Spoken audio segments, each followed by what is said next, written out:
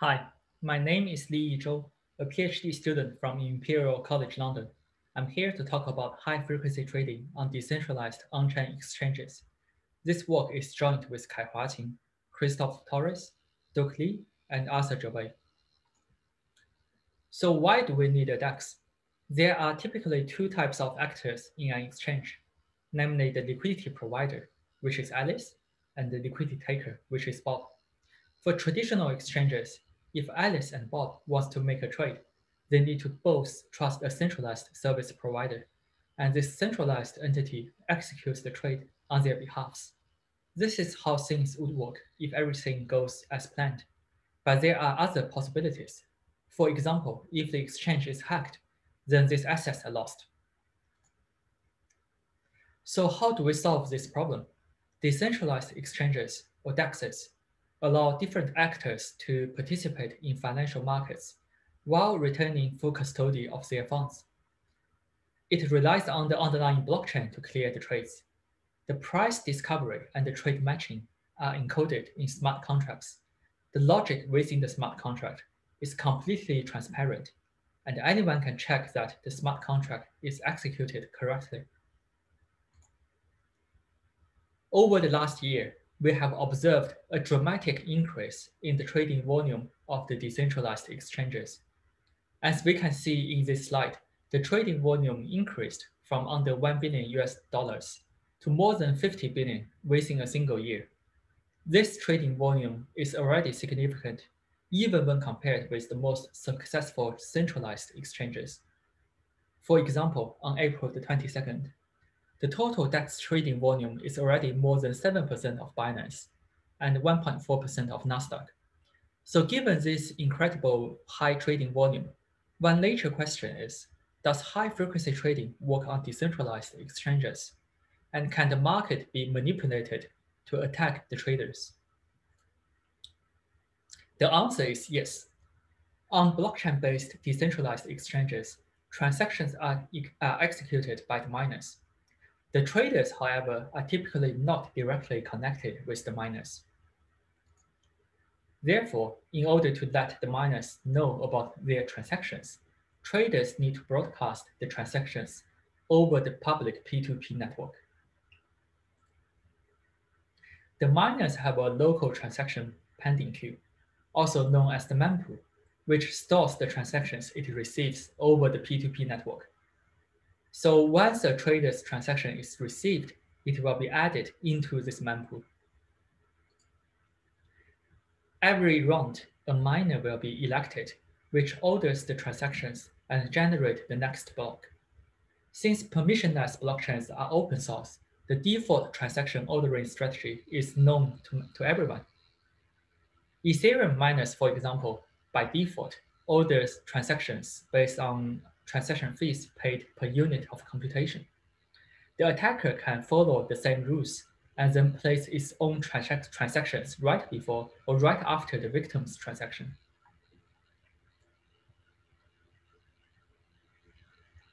In more detail, in order to manipulate the transaction order, the attacker needs to connect to as many nodes as possible to gain speed advantage on the network layer. This is because the spy node aims to broadcast its own transactions to the miners before the victim's transaction is executed. So the earlier the adversary detects the transaction, the more time it has to react. For instance, the attackers can perform front-running. In the optimal scenario, the adversary detects the victim's transaction before the miner even receives the transaction. Then the adversary issues a transaction with a higher transaction fee price and broadcasts both the victim's transaction and its own transaction on the P2P network. The attacker can also perform backrunning attacks. In this scenario, the optimal strategy is to configure the same transaction fee price. Then the adversary sends the backrunning transaction immediately after the victim's transaction to the miner. In this paper, we focus on one specific type of DEXs called Automated Market Maker DEX, or AMM. AMM DEX relies on smart contracts to accumulate liquidities. There is the liquidity provider, which is Alice, who provides both asset X and Y into the liquidity pool. And there is the liquidity taker, who sells asset X plus fees to Alice for asset Y. So the idea is to let a smart contract to do the market making. The simplest AMM mechanism is a constant product market maker, which keeps the product X times Y as a constant for a given asset pair. This pricing formula has three properties. Firstly, it offers instant liquidity, no matter how big or how small the trade size is. Secondly, the smart contract automatically adjusts the price. The purchase of asset X, for example, will increase the price of X and decrease the price for Y. Lastly, the ratio of asset X and Y is determines the price. Here we give a concrete example. In this plot, the x-axis represents the amount of asset X in the pool, and the y-axis represents the amount of asset Y in the pool. So the pool starts with 10 units of asset X and 30 units of asset Y. The product is equal to 300. So let's say a taker wants to transact 5 units of asset X for asset Y. So the x-axis will shift from 10 units of asset X to 15. And in order to keep the product as a constant, the amount of asset Y will, in the exchange, will decrease from 30 to 20. Therefore, the taker will receive 10 units of asset Y. As we have shown in the previous slide, when the liquidity taker makes a trade, the AMM state or the price shifts along the bonding curve. Expected price slippage is the expected increase or decrease in price based on the trading volume and available liquidity at the beginning of the trade. However, there are other participants in the market.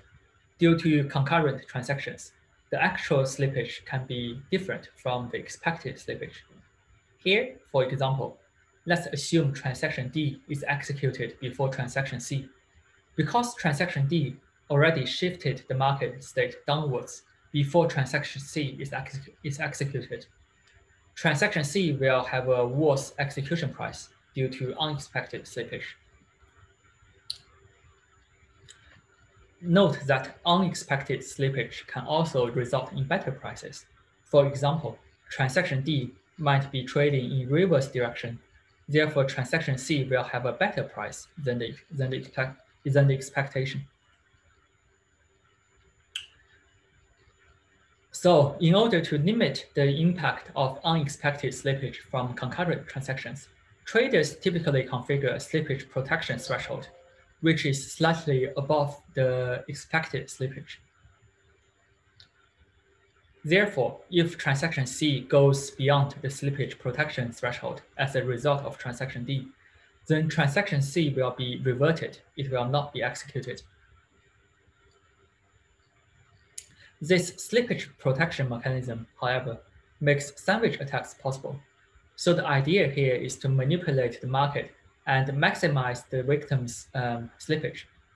The adversary can emit 2 transactions to exploit the slippage protection before transaction V is confirmed. So as an example, let's say the victim issues a transaction to swap asset X to Y. The adversary then issues 2 transactions, A1 and A2. For the first transaction, A1, the adversary front-runs the victim, and it also swaps asset X to Y. If everything goes as expected, then the victim's transaction, the slippage of the victim's transaction will be maximized, but the slippage protection will not be triggered. The adversary in the second transaction backruns the victim by transacting asset Y to asset X. So transaction A1 and A2 then forms a profitable arbitrage. Okay, so let's go through the whole process again. In the first step, the victim sends a transaction TV on the P2P network through a lightweight node or full node. Recall that the trader needs to broadcast this transaction on the P2P network, so each node on the P2P network can observe the slippage protection settings. The adversary needs to operate a spy node, which connects to as many nodes as possible to detect the victim's transaction before the miner executes the transaction. The adversary then determines if the victim's transaction is profitable. If it is profitable, then it will issue two transactions, A1 and A2, on P2P network. If everything goes as planned, the miner will receive transaction A1 and A2 before the confirmation of transaction V, and then executes them in the exact order the adversary wants. So it will execute A1 first, and then V, and then A2. As a result, the victim suffers a much worse slippage, and then the adversary gains revenue from the arbitrage performed by transaction A1 and A2. On this slide, we show the analytical evaluation of sandwich attacks on a specific market state. We assume the victim transacts Ether to Psi. Psi is just some cryptocurrency asset. On the x-axis, we show that the amount of Ether transacted by the victim. On the y-axis, we show the amount of Ether transacted by the adversary in transaction A1. If the victim transacts 40 Ether for Psi, at a slippage protection of 0.5%, this line here, then the optimal strategy for the adversary is to transact 18.5 Ether in the first transaction. This attack will realize a profit of 0.08 Ether, which is equivalent to 11 USD at the time of writing. So here is the important takeaway from this figure. We can observe that there is a threshold here, the white area, where if the victim's transaction size is below this threshold, then the sandwich attack is not profitable, no matter how much Ether the adversary transacts. Intuitively, this is because the revenue the adversary gains could not cover the cost of the attack. We call this threshold the minimum profitable victim input, or MVI. This threshold can be numerically derived for any market states. So here comes one of the mitigation mechanisms we proposed in the paper for sandwich attacks. We can disable transactions above the MVI. If the liquidity taker wants to make a big trade, for example, 123 Ether, then he needs to split the transaction into smaller ones. In this case, 5 smaller trades. This is, by the way, this is a very nice website that the other researchers developed to help traders to divide the transactions. You can find the link of the website here. One of the disadvantages of dividing transactions is the trader will need to pay higher transaction fees for each of the transactions. So there are also other mitigation mechanisms which we have discussed in the appendix of the paper. Another interesting question is what will happen when there are multiple sandwich attackers. We simulated the outcome, and our results suggest that having multiple attackers does divide the total revenue among the adversaries in expectation. All the attackers also need to pay higher transaction fees overhead. Note that if the blockchain is congested, then we observe that the break-even is harder to attain. We also found another sandwich attack pattern in the paper, which we will not go into details, but the adversary acts as a provider instead of acting as a taker in this case. So in summary, the transparency of blockchain-based exchanges in combination with the latency for transactions to be processed makes market manipulation feasible. Thanks for listening to our presentation.